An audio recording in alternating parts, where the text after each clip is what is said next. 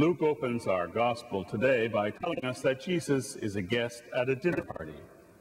Now, we all know that important things can happen when people gather for dinner.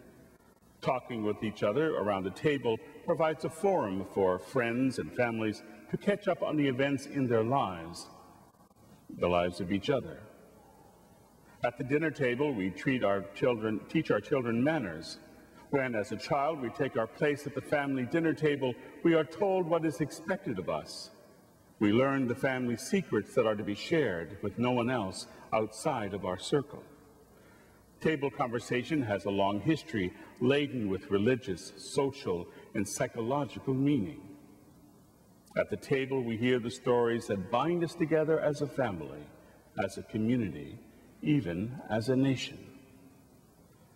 The dinner party at the house of the Pharisees takes place on the Sabbath. Jewish law developed 270 different regulations for keeping the Sabbath day. To the Pharisee, these rules were essential.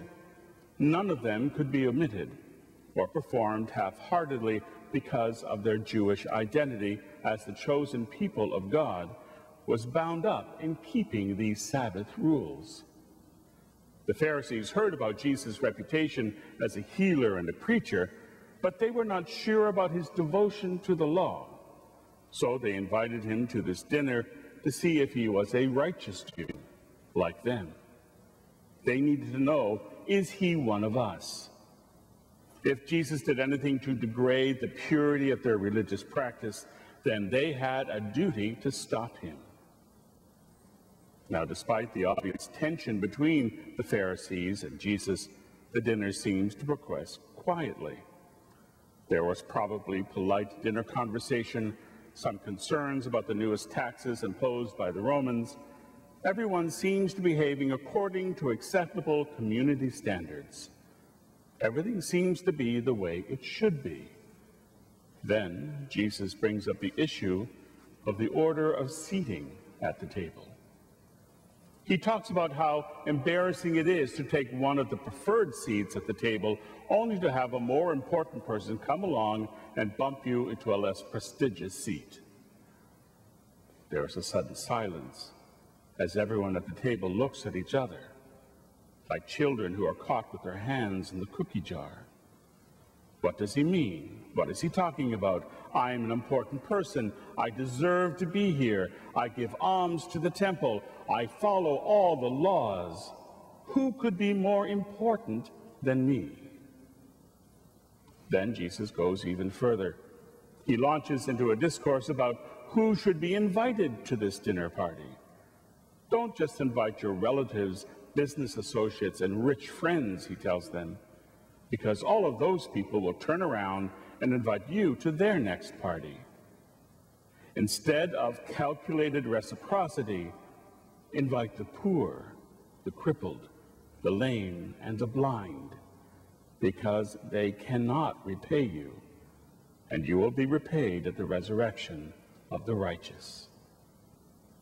Now, this was outrageous to the Pharisees, who would never dine with those they considered unclean.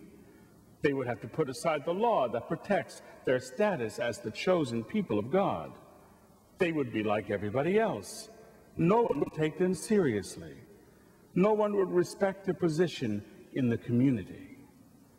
They would have argued with Jesus, saying, when we keep the religious law, God is pleased with us, and he blesses us, so that the world around us will know that we are the chosen people of God. Well, Jesus took his relationship to God very seriously, but it did not hinge upon observing all of these minute rules and regulations of the law. Jesus also understood that the Jews had a special relationship to God. He knows that they are the chosen people, just as the scripture said. However, Jesus also insists that God has a special relationship with all of his children. We are all part of God's family. Our identity, our righteousness comes from not observing the law, but from loving one another. To be faithful to God, says Jesus, you must make helping the poor and the sick a greater priority than maintaining your place of importance at a dinner party. To be successful in life, you do not have to try and sneak your name tag a little higher up the table. Your value as a person does not rely on having your name in the social register. You do not have to be seen, admired, or honored as one who follows the law to be important in the eyes of God. You are already born a child of God. You belong to the family of God, and you cannot improve upon that social standing. True success hinges on the ability to see others as members of your family. What gives our lives true meaning is developing loving relationships with God's people and including them, no matter what their circumstances of life are, in our little corner of God's world. So, my friends, invite the poor, the crippled, the lame, the lost, and the lonely to your table.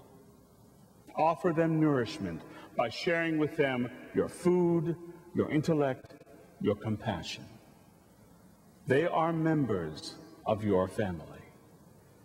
Remember, as we gather around this table of the Lord, that wonderful things can happen when we invite Jesus to dine with us at this table. And the wonderful things will happen when we invite all those lost, poor, and helpless members of God's extended family to share this Eucharist with us.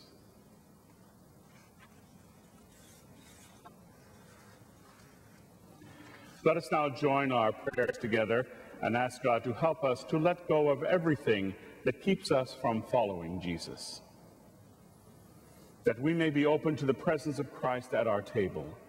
May the Eucharist we share help us to reach out to others in understanding and love.